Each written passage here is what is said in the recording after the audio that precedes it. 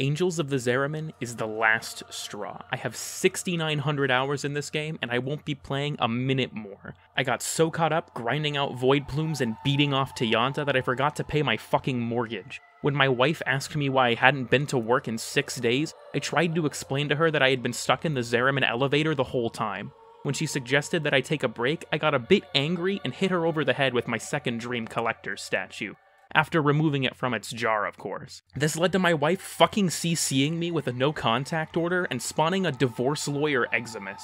Even worse, when I went to exact revenge on my now ex-wife, I caught her being fucked by DE Steve himself. I tried to stop him, but I couldn't because he fucking had Overguard. When I asked him how I was supposed to level cap in 6x3 now, he told me to void sling into a bitch's house and strip the Overguard off my virginity. Now I'm in a special dorm zone called a jail cell, and I can't even extract.